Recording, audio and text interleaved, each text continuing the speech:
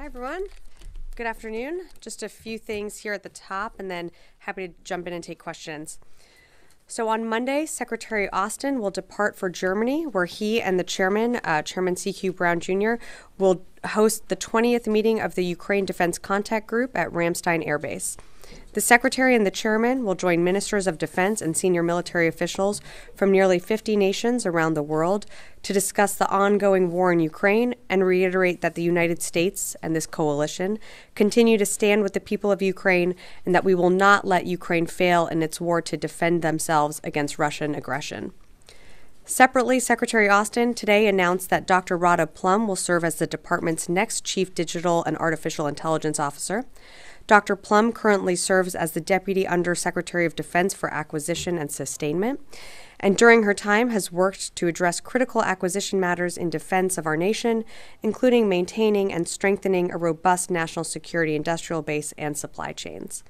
Dr. Plum's expertise will enhance the CDAO's innovative efforts and help accelerate the department's adoption of data, analytics, and AI to generate decision advantage.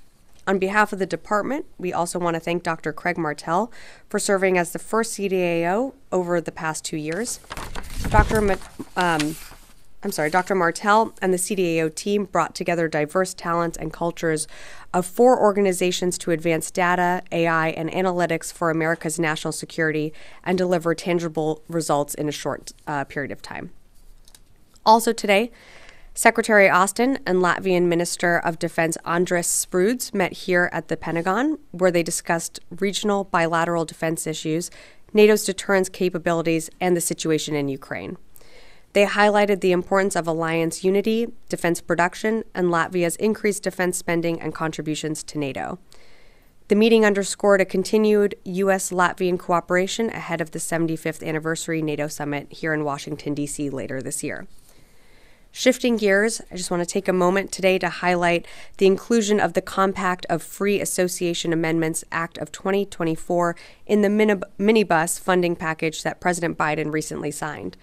As a result, our national security priorities in the Pacific and economic assistance to the Federated States of Micronesia, the Republic of the Marshall Islands, and the Republic of Palau will now extend well into the 2040s. The compacts ensure that the United States, and only the United States, can maintain a military presence in the freely associated states. Also, because of the compacts, citizens from these 3 partners are able to serve in the U.S. military, which they do at high rates, and we're incredibly grateful for their service. As you heard the department earlier this year, extending the compacts was one of the most important things Congress could do to help drive our Indo-Pacific strategy. And thanks to the leadership of this administration, hard work across the interagency, and a strong bipartisan majority in Congress, we got it done together. Also in the Indo-Pacific this week, in Thailand, the 15th iteration of Exercise Hanuman Guardian began with 2,000 soldiers of the Royal Thai Army and U.S. Army specific. AG-24 is designed to enhance striker-centric training, long-range artillery, bilateral aviation, medical, and battle staff capabilities. A strong, forward-looking U.S.-Thai defense alliance helps foster a free and open Indo-Pacific region where all countries enjoy peace and prosperity. And for more information, I would direct you to Army Pacific Public Affairs. And finally, Secretary Austin will go to Walter Reed National Military Medical Center tomorrow afternoon for a scheduled routine follow-up appointment with his doctors. The Secretary continues to recover well from his medical treatment earlier this year, and you can expect that he'll be conducting these types of follow-on checkups from time to time. We will be sure to keep you updated regarding any significant developments as appropriate. And with that, I'm happy to take your questions. I think we have Lita Baldor, AP, on the phones with us right now. Hi, Sabrina. Thank you very much. Just 2 quick things on Haiti. General Richardson this morning talked about plans for a NEO. Can you say what, if anything, the Pentagon is doing right now to prepare for any potential NEO? And has there been any request yet for the Pentagon to do anything? And separately, can you tell us if there's any actual planning or preparations going on right now at Guantanamo for any possible migrants to flow there? Thanks, Lita, for your questions. I think you're referring to the General Richardson's testimony on the Hill. So right now, the embassy in Port-au-Prince remains open. We did enhance our security posture there over the weekend and earlier this week, but the embassy continues to remain open at this time. As you can appreciate, we are a planning organization, but that's not something that we are planning for right now. I would direct you to the State Department for further guidance or more answers to your questions about the embassy specifically. But again, our mission right now with the personnel that are on the ground is to shore up security at the embassy, and we were able to remove some non-essential personnel, but that's our main focus at this time. In terms of any requests at Guantanamo Bay, we are certainly in touch with the Department of Homeland Security, with the State Department. I don't have anything to preview right now at this time, but should that change, we'd certainly keep you updated. Yes, Jen. Sabrina, the Army found $300 million in spare change for weapons for Ukraine. Are the other services going to find something similar, and will we hear about those weapons this week?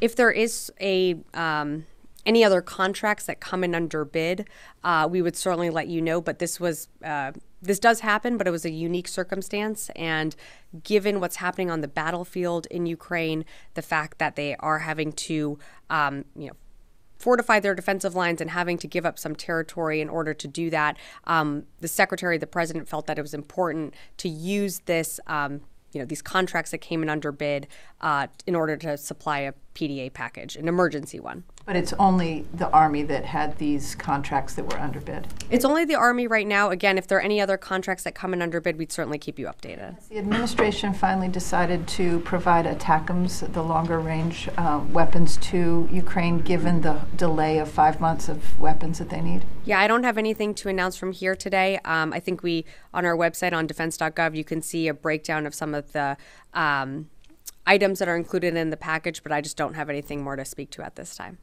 Joseph, yeah. Thanks.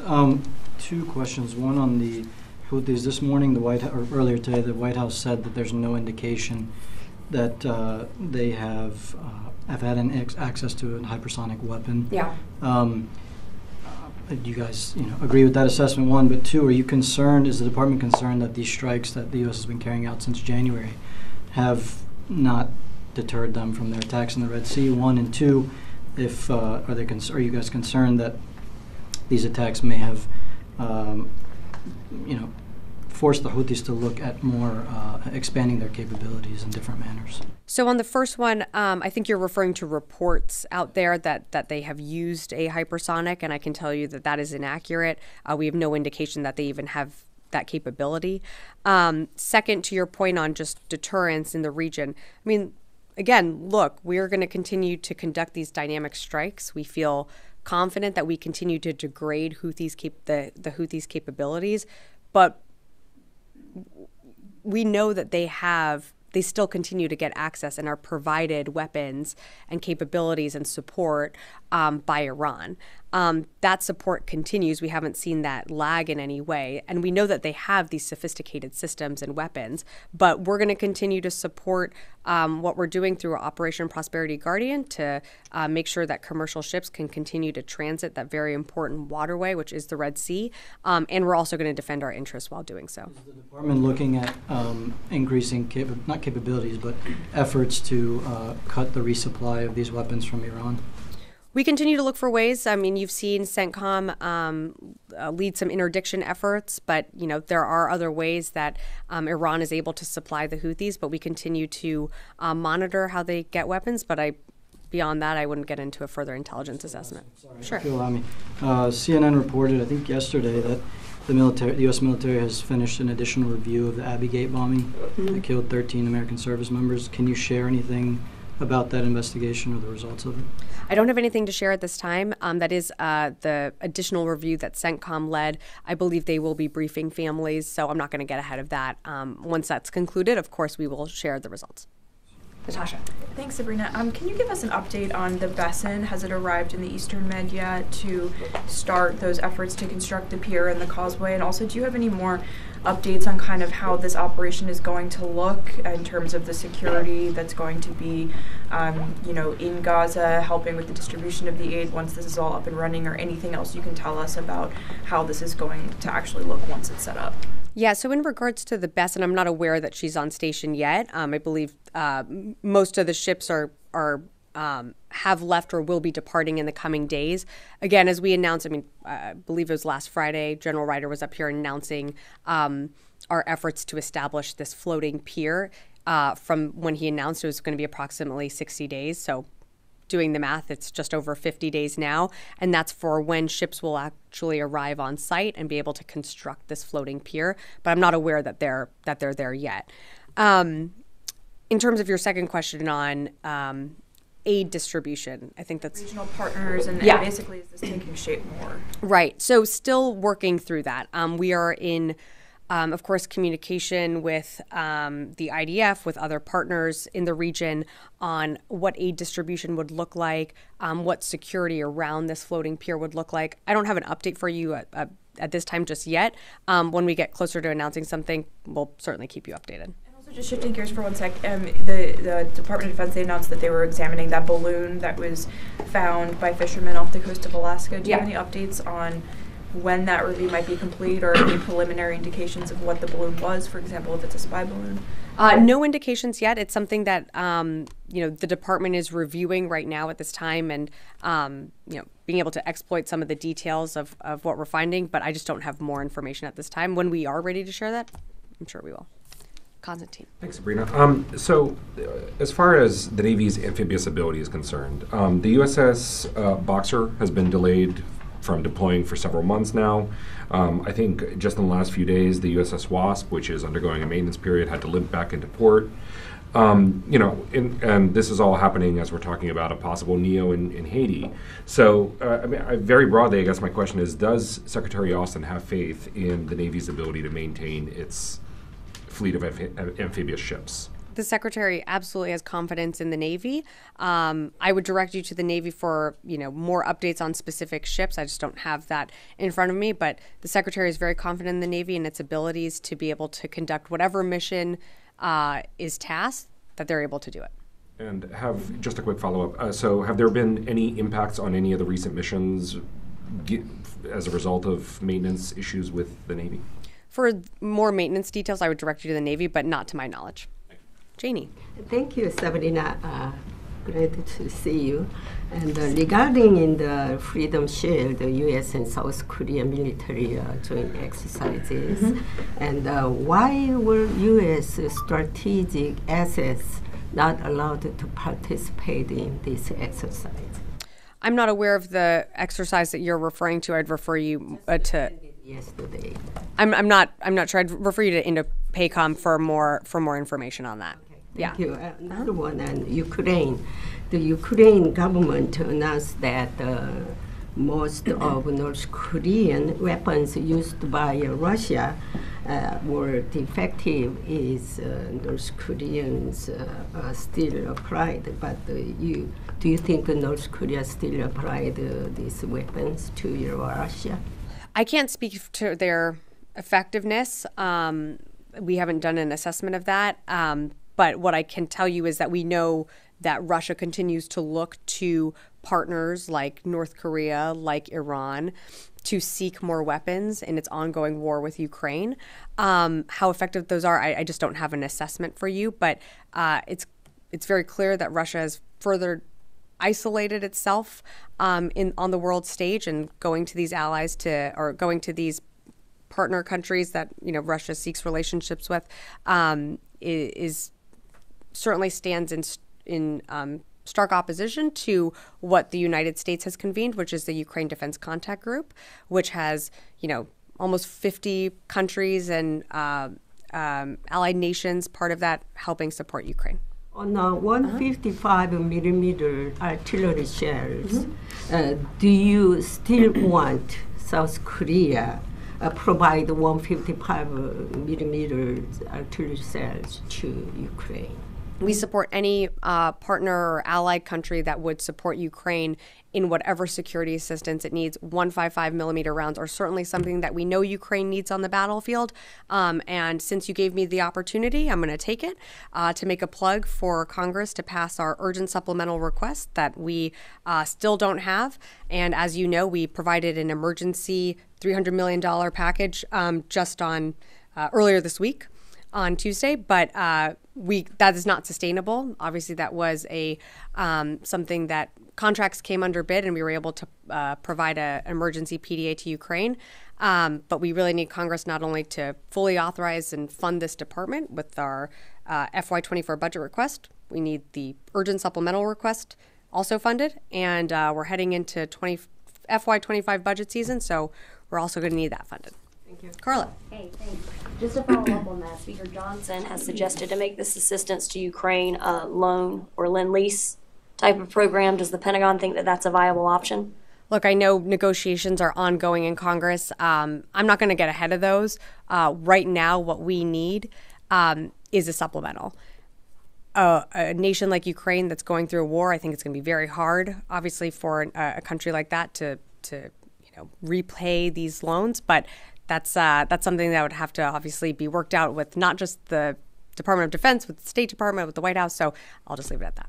And then one more follow, and then I do have a question too. But sure. When you told Lita, you said we're a planning organization, but a NEO is not something we are planning for right now. Well, you were referencing the NEO. Did you mean that the Pentagon is not planning for a NEO right now, or did you mean that the State Department has not tasked the Pentagon with executing a NEO right now? We've not been tasked with executing a NEO. Again, the embassy is fully up and running right now, open in Port-au-Prince. Yes, we have installed additional security personnel there to reinforce our security posture there, but that's all they're doing is just securing the embassy. We plan for a range of contingencies. I don't have anything more to share today. Okay, and then my last question is on Turkey's president. President Erdogan has said that Ankara is going to be able to hopefully recoup $1.4 billion that it paid for the F-35s. It was blocked from buying those. Can you provide us any sort of update on that? Can you confirm that that will happen? What's going on with those talks now between Turkey and the U.S.? I don't have any update on that. I direct you to the State Department. Yeah. Yes. Me? Over to you. Yes. Thank you. Unless Thanks, you don't have a question. Regarding U.S. Forces in Syria, is there any change in their positions? No, there's been no posture changes. Just to follow, so there's no plan to relocate or withdraw them from Syria? I have no updates to announce. There's been no changes to our force posture in Syria or Iraq. I'm asking this because, according to some reports, Russia and Syrian government are coordinating to move towards the eastern part of the country that borders with Iran. Yeah, I cannot confirm those reports. Again, our posture hasn't changed. Our mission in Syria and Iraq remains to ensure the continuing defeat of ISIS. I have no posture changes to announce today. Yeah. Go ahead. Thank you, Sabrina. So I asked about this on Tuesday, and I thought maybe we could just get some more clarity. So in terms of the port, temporary port that's being constructed, it would seem from the perspective of the U.S. taxpayer who's funding that and the civilians in Gaza who now have to wait 60 days to get the aid, that it would seem more logistically to make sense to use a port either in Egypt or Israel and bring the aid through. So why are we constructing a port instead of doing those two things? Yeah, no, I appreciate the question, and you're not going to get much more of a different answer than you got on Tuesday. But to clarify, this is a floating pier with a causeway, and in terms of other access points, this is what the U.S. military deemed as the most efficient way to get aid in with our capabilities, and that's why that decision was made. Rio. More efficient than how could it take 60 days to get items from Israel and just drive them down? Well, we fully support the entry ports on the crossings like on land to allow aid to flow more freely in. That's something that we continue to pressure. You've seen that in some of the Secretary's readouts with Minister Gallant, that we continue to want to see humanitarian aid increase into Gaza. The best way to do that is by land options. Those are clearly not viable at this time. And so at the direction of the president, he directed more aid to flow into Gaza to the Palestinian people. So we started conducting airdrops, and now we're conducting a floating pier. To go further than pressuring, why not demand it from the government of Israel, who were, paying billions to support their war? We have very direct conversations with the IDF and at all levels of government with the Israeli government. Rio. Yeah, thank you, Sabrina. The president essentially opposed the Japanese company's plan to buy U.S. steel this morning. So does the Pentagon assess that Japanese investment in the U.S. could be a national security concern for the United States? I don't have anything more for you on that, Rio. I'm sorry. I direct you to the White House. I know they spoke to this earlier today. As I understood, the Pentagon called for more integrated defense supply chain with allies and partners. Yeah. So how concerned is the Pentagon that the U.S. opposition to this steel deal with Japan could have broader negative impact on the Pentagon's initiatives to increase the defense industrial cooperation with Japan? We certainly value our relationship with the Japanese government. We work closely with them, whether it be in exercises or in other ways through commercial, economic aspects. For this specific question, when it comes to this deal that you're referencing, I just don't have more information for you on that. That's sort of out of the Department of Defense. I'd refer you to the White House. Yeah, Tom.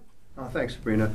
Following up on the Haiti evacuations of non-essential U.S. personnel from the embassy, there was over the last couple of days also the evacuation of private U.S. citizens from more remote parts of Haiti, helped facilitated in part by the U.S. military. I'm wondering, to the best of your knowledge, how does that work? In other words, who comes to the Pentagon and asks for that support? I know you guys don't initiate that. Who would? I couldn't figure that out. I couldn't find that out. How does that work, please? So I'm not tracking any citizens within Haiti that need, like from further remote parts that needed evacuation. That's something that, like, if you are an American citizen in a country that needs, whether it be assistance, that would go through the State Department. But the personnel that left with some of our service members were embassy personnel, non-essential personnel. It's your understanding that the military has not helped evacuate. We're not talking about embassy people or those associated with the embassy. Right. So your understanding, the military has not evacuated any other? To my understanding, that's correct. It's just embassy personnel. Thank you. Yeah. Rio, yeah. Thanks so much. I have questions on Osprey. Sure. Yesterday, U.S. Force Japan resumed Osprey flights in Japan. And first, do you know if the U.S. military resumed Osprey flights somewhere other than Japan after they lifted grounding? I don't. I would direct you to the services to speak to that on where other flights have taken off from. And secondly, in local communities in Japan, there are such concerns that there's not enough sufficient explanation about the cause of the Osprey crash last year. So what would be your response to such concerns? Well, the secretary had a call with his Japanese counterpart yesterday, and I think we put out a readout of this. At the end of the day, this was a decision that the services made that these Ospreys are able to fly. The secretary has confidence in the service's ability to conduct an investigation into what happened, but also in the ability for our service members to fly these Ospreys. And so I would refer you to the services to speak more broadly on, any in-depth investigations or incidents that you're referring to. But the secretary certainly has confidence in NAVAIR and what they were able to do. I'm going to go to the phones, and I'm happy to come back in the room. Jeff Shogel, Task and Purpose. Thank you. Is the United States sending ships, aircraft, and other assets to the Caribbean in case they are needed? Yeah, Jeff, at this time, right now, we are not. Of course, if asked by DHS or the State Department, if we need to, we can certainly surge assets to any region that might need help. But at this time, again, our focus, I think you're referring to Haiti, our focus right now is just on making sure that our personnel in the embassy are safe, and that's why you've seen an increase in our security posture there. Okay, and I'll take one more from the phone. Heather, USNI. Hi, thanks so much. Just to follow up on the Red Sea with the Houthis. In terms of what the Houthis have been doing, we now have had a ship sink 3 people killed, and then another attack with about 28 different drones. So it seems like it's escalating. So in terms of the deterrence, I know that you said you're continuing to work on it, but is the U.S. concerned that its deterrence is not working? And then a quick question about weapons we send to Israel. Given that there's been so many casualties among civilians, as the U.S. and the Department of Defense, said, hey, Israel, we're no longer going to be sending you these weapons unless you start being better about not killing innocent civilians. Thanks, Heather, for the question. So right now, the department's priorities still continue to be supporting Israel in its fight against the terrorist organization Hamas. So that does include security assistance, and that is through FMF and FMS. But as you are seeing, this department is working around the clock to also provide humanitarian aid to Palestinians in Gaza, whether that be through aid drops. And I think I want to say we had our 10th one this morning. And then, of course, the floating pier that we will be setting up that will be off the coast of Gaza that will be able to get, whether it be meals, water, whatever else the people need, be able to flow that into to Gaza at a more regular rate. In terms of your question on the Red Sea, again, we're under no impression that we have completely wiped off the map all of the Houthis' capabilities. We know that they continue to have a robust arsenal. They continue to threaten commercial shipping. I would put the question back onto you, though, and when you're thinking about this, is that every time the Houthis strike a commercial ship or threaten that passageway, they are endangering commerce in the region. They are putting at risk 12 to 15% of the world's commerce that flow through. That doesn't just impact the United States. That doesn't just impact Israel. That affects the entire world, including the people in Yemen. And so, like you mentioned with the Ruby Mar that was recently, that they did hit and that was sank, that was carrying pounds and pounds of fertilizer, not to mention oil that is now leaking out into the Red Sea that's going to cause an environmental disaster right in their backyard. So it's up to them to make the calculation on when they decide to stop these attacks. I can tell you that the United States military, in conjunction with our partners and allies, will continue to hold the Houthis accountable. Yes, Jen. Sabrina, is it your assessment or the Pentagon's assessment that the Iranian spy ship that is back in the Gulf of Aden is assisting with the targeting that the Houthis, when they fire these missiles or drones? And if so, is it a legitimate target? Yeah, I'm not going to get into our intelligence assessments. This ship has been there for many years, long before this conflict, sort of started in the Red Sea.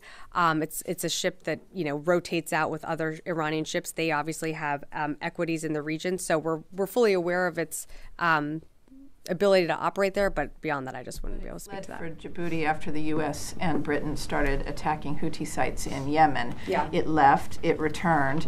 Is it involved with, is it a legitimate target? Yeah, no, I appreciate the question. I'm just not going to get it further into that. Thank you, Jen. Yes, and then come back over here. Thank you, Sabrina. So completely different topic, but I just wanted to ask you about Sentinel, the Air Force program that's under review. The 2025 budget includes funding for this program. So is that like getting ahead of the review? Is that saying the program's already cleared? I would direct you to the Air Force for more specifics on that. I just don't have that in front of me. I just don't have anything to add. Yeah. Yes, last question. Thank you, Sabrina. My question will be about the defense budget overview that published by the DoD. One specific part, especially a graphic, catch my attention. It's about 2024's budget, the fiscal year 2024. It says the supplementals. Under the supplementals, Ukraine has $44 billion of aid, which is fighting a nuclear power country like Russia with its tanks and planes and everything. On the other hand, the help to Israel is $10 billion, quarter of the amount that you are spending for an army that fights a conventional, proper army.